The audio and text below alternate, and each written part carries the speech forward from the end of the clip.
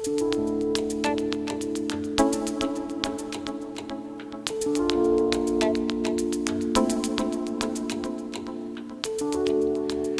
afternoon, and we're closing out yet another active weather day across the U.S. There's a look at the surface weather map early this afternoon. Very active system in the southern Great Plains. And today we have a meteorological bomb off the East Coast. Now, fortunately, this was not very far inland.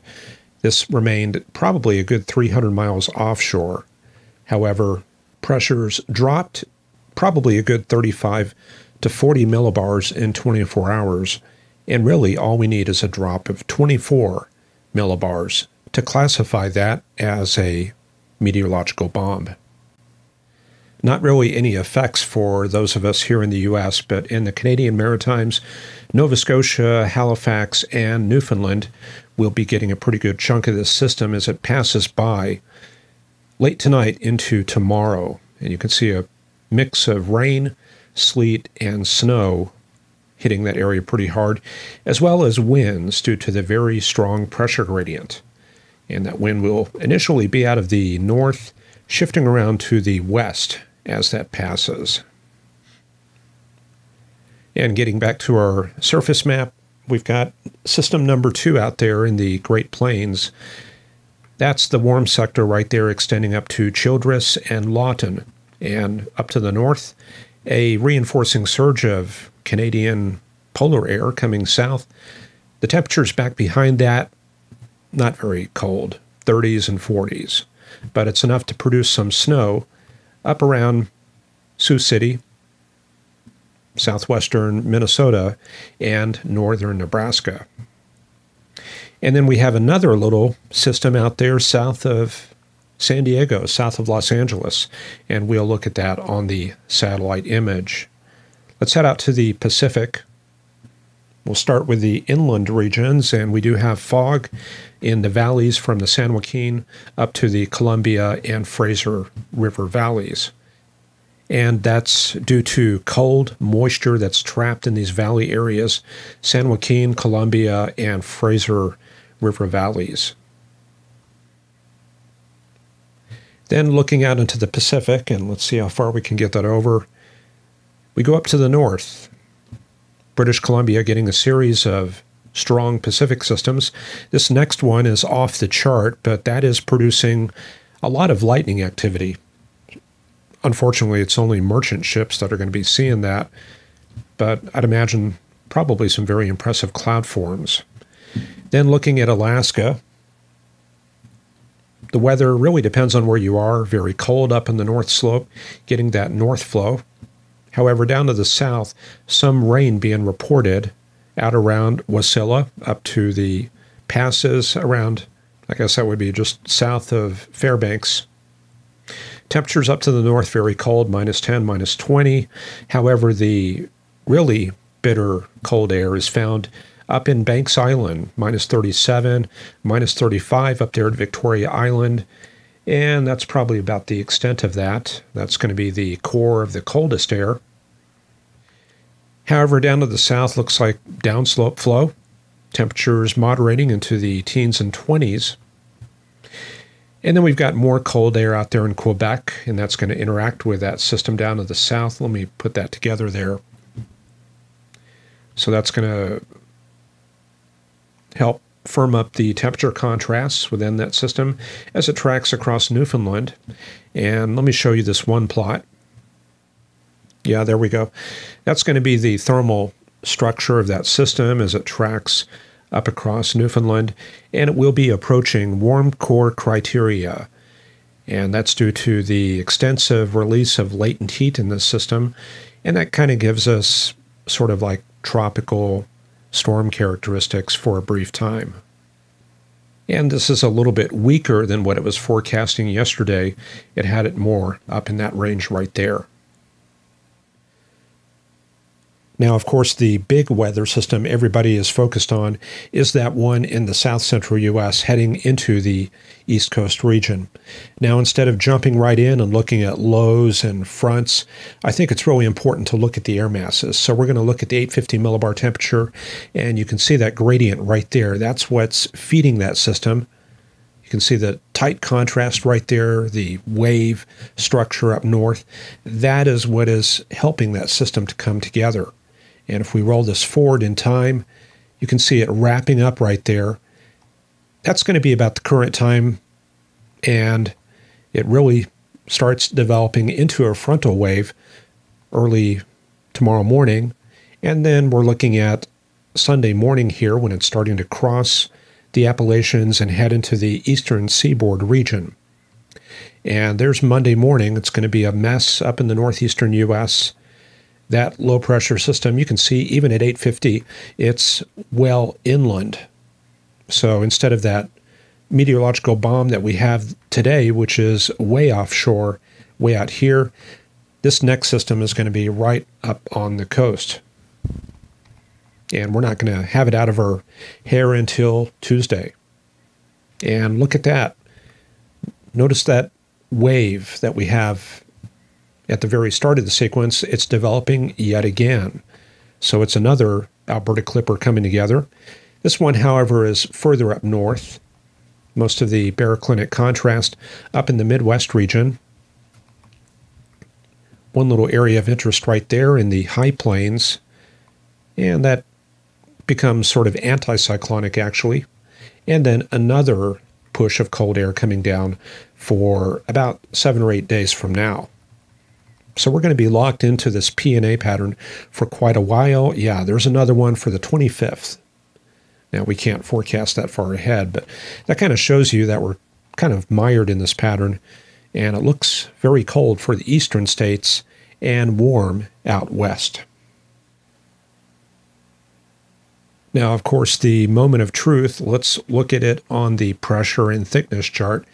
This is what you all are familiar with when we do these surface analyses on the opening of this program. So starting out the sequence, this is where we're at right now. Inverted trough extending up from the Childress, Texas area, and this is an area of strong cyclogenesis. Pressure falls and divergence aloft, working on that area, and an associated precip field that moves out into Missouri later tonight, and then by tomorrow morning, it's moved into Arkansas, and we see the development of this baroclinic low. The fronts running about like that. I would say that the warm front is actually well to the south. Maybe that curves up a little bit. Maybe this is starting to occlude by that time. It's kind of hard to tell with the limited data, but already by early Sunday, it's very well evolved. That's going to be an occlusion back there over Mississippi with a large deformation zone extending over much of Tennessee, Mississippi, and Alabama. And out ahead of it, this is the main baroclinic zone.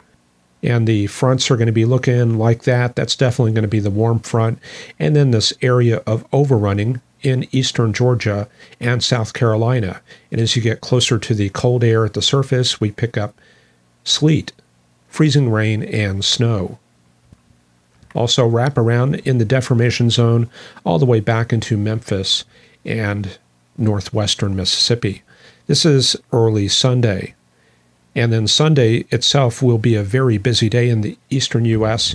You can see some cold air damming right there, the pressure contours extending kind of towards the southwest, which indicates that the colder air has not been able to climb the Appalachians and move over to the west side.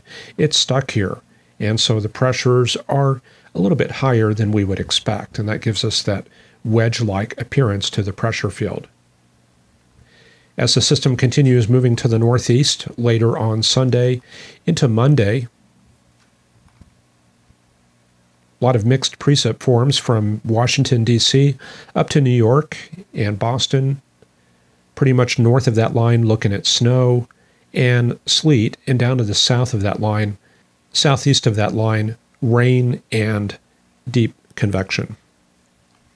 And we can see a lot of that snow will extend all the way up towards Toronto and Montreal. And then we're finally clear of that by Tuesday. There comes the next system. Looks to be dry except east of the Mississippi. Rain snow line somewhere around the Ohio River. And then late next week, looks like development of the southern stream. You're going to see that come together and interact with this block of cold air over Texas. And there it is. Extensive overrunning, possibly some snow up towards Interstate 20, and heavy rain down in South Texas. And since we are still in that P&A pattern, another round of cold air coming south. And then at the very end of the chart sequence, there comes another push of cold air. So is that actually what's going to happen? Well, as you can see, I've switched over to the European model. This is the ECMWF IFS system. It's about as good as the GFS, if not better. And this comes from Europe. So let's see how the evolution of that system compares. At the very start, looks about the same. Inverted trough. And you notice that I went over the GFS verbally, and that makes it very easy to switch over to the European model and spot the differences. So here it looks about the same. The cold front coming south, and then we have that southern front about like that. So running this forward looks very similar. A little bit less snow for Saturday, and I noticed the GFS was pretty bullish with those snowfall totals. Yeah, there you go. That's how the GFS looked. Up to 6 inches, maybe some 9-inch amounts in the Ozarks, and 15 inches in Nashville. Looks like the European model has similar characteristics. And to me, that convection looks a little bit warmer as it's depicted by the European model. But eventually it does pick up the snow in Tennessee. And everything that I'm seeing points to a very high possibility of heavy snow in Tennessee, but a little less certain out in the Ozarks. The evolution of the system looks very similar to the GFS. At first glance, I'm not really spotting any differences. There's good consistency between the two models. And even the rain-snow line looks pretty similar. And that's a good sign. We don't want our forecast to be complicated by model divergence. And let's take a quick look ahead at the next system. Yeah, that looks similar to the GFS. And then we get into that overrunning. When was that? I can't remember exactly when that was. Maybe the 25th, 26th. Anyway, that's quite a ways out there, and we can look at that next week. What's going on here? Chroma key problems. Okay. Okay, hopefully we eliminated those microphone boom problems. I was editing. It sounded like a train was going by or something. Anyway, we've got the satellite. This is the infrared satellite. Good time to look at that. That's that system right there in the Iowa, Nebraska area in that S shape on the backside. That's indicative of a baroclinic leaf. Upper level lift working on that area, upper level dynamics, and can run back the past few hours and you can see that come together. And off the East Coast, yeah, there's our meteorological bomb and a vast area of cold air advection, and there's actually some lightning within those cells. In fact, I can show that to you. They've got these neat little overlays, GLM flashes. This is College DuPage. And you can see those flashes right in that stuff right there. And then the actual baroclinic zone, the occlusion way up here. Yeah, there's also some flashes within that stuff. And then there's the visible satellite imagery. We'll zoom in and take a look at some areas. Looks pretty quiet out west, so we're not going to really focus on that. But maybe it's a good time to take a look at this stuff and maybe what's happening in the Midwest. Yep, there's our frontal system coming together. The actual zone is actually up to the north, but it is windy enough to pick up some dust in West Texas. Yep, there it is, gusting to 35 at Lubbock. And further up north, we got gusts to 43 at Amarillo, blowing dust. And a little further up north, yep, nothing quite touching. Yeah, actually this station is up at 50. Sublette and Garden City getting some massive north winds raging through that zone, and 1 mile visibility there at Sublette, and that's undoubtedly due to blowing dust. And a lot of fog and stratus in Ohio and Indiana. There it is right there. Lots of cold, moist air near the ground, starting to set up that warm air advection pattern. And, yep, one last day of sunny skies in Tennessee before they get the big winter storm. And a good time to take a look at those watches and warnings. That's the outlay for this afternoon. Winter weather advisory for much of the central U.S. and winter storm warning from southwestern Minnesota down to northern Missouri. Various wind advisories across Texas, western Oklahoma, and west Kansas. And winter storm watches for the remainder of the east central U.S. A lot of that area subject to change.